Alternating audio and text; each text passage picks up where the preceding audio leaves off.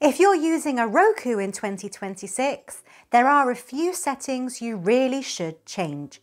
And not because Roku is doing anything illegal, but because by default, your device is collecting far more data than most people realize.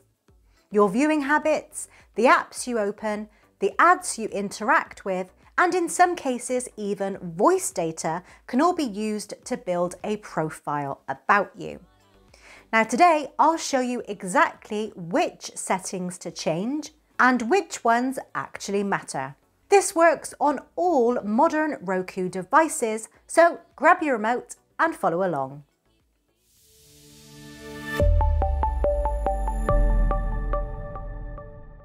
The first and most important setting is ad personalization.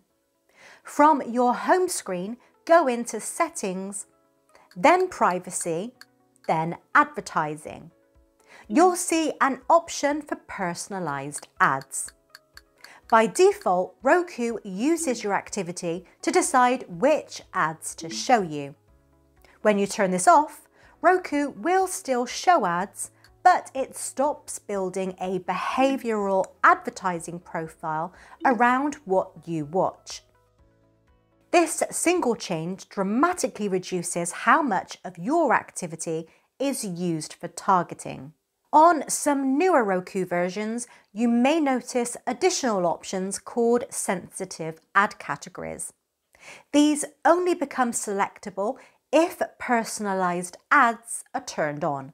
Roku even states that to see fewer ads about sensitive topics, personalized ads must be enabled. This is essentially a trade-off. If you allow personalized ads, Roku lets you fine-tune which sensitive topics it targets. If you disable personalized ads entirely, Roku stops behavioral targeting altogether, but you lose access to those category controls. From a privacy perspective, fully disabling personalized ads is still the stronger option because it prevents profile-based advertising rather than trying to manage it. If you do not actively use voice search, you should restrict microphone access. Stay in the privacy settings, choose voice, microphone access, app microphone access, and select it to never allow. This prevents apps from requesting access to your microphone entirely. Now, while Roku states that voice features are optional, leaving this enabled when you don't use it simply creates unnecessary data exposure. In the same voice menu, you'll also find speech recognition. Turning this off ensures that voice clips are not stored or processed to improve recognition accuracy. Voice search is convenient for some people, but if you don't rely on it regularly, disabling it is the safer choice. Roku's home screen is not just visual clutter. It also drives recommendations and promotions. Go into Settings, then Home Screen,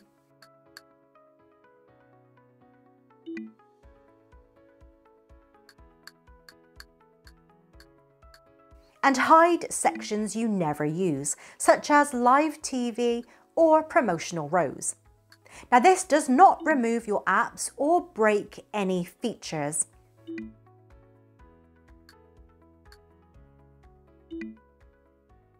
It simply reduces recommendation tracking and creates a cleaner, faster interface that focuses on the apps you actually use.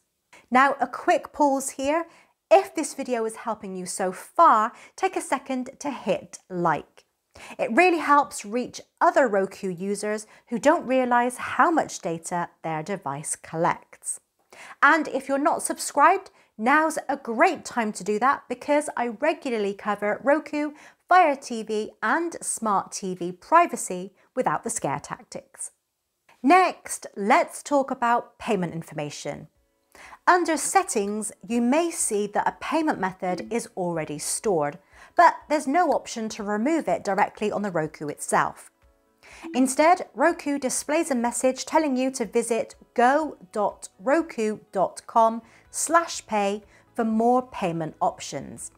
This is normal behavior. Now, Roku requires payment methods to be managed through your Roku account online, not from the device. If you want to remove or update a card, you'll need to sign into your Roku account using a web browser and manage it there. As a general best practice, it's still cleaner to subscribe directly through services like Netflix or Disney Plus rather than billing through Roku, because it keeps subscriptions easier to manage and limits where your payment details are stored. Under Network Settings, you'll find Bandwidth Saver. This setting is not about privacy.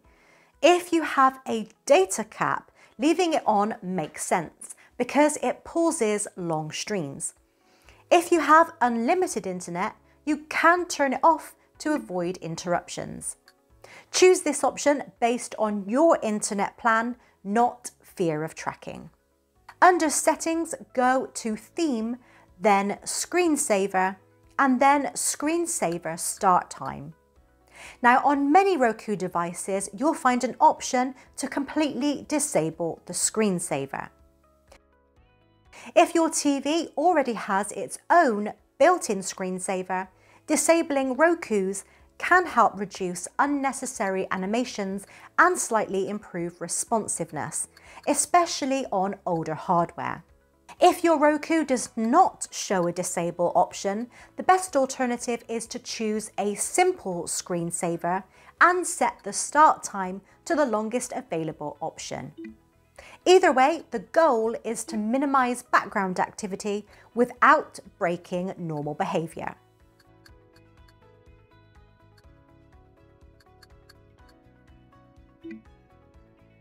In the System menu, you'll see Software Update, but there's no option to disable updates on Roku.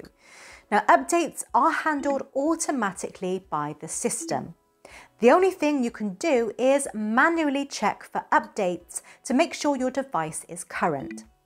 This is intentional and it helps ensure security and stability over time. After making these changes, your Roku will still work exactly the same.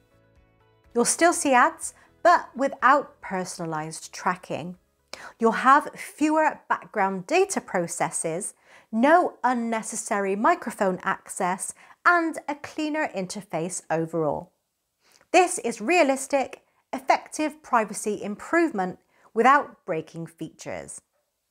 If this video helped you, hit subscribe, turn on notifications, and share this with anyone using a Roku.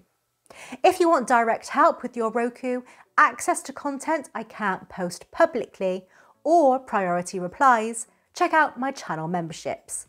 Members get into my private chat group where I answer questions personally. Just tap the join button below. Make sure you subscribe for more streaming tips and device guides, give me a follow over on X and TikTok, and check out the unboxd.tech YouTube channel for more streaming content. Thanks for watching, and I'll see you in the next one.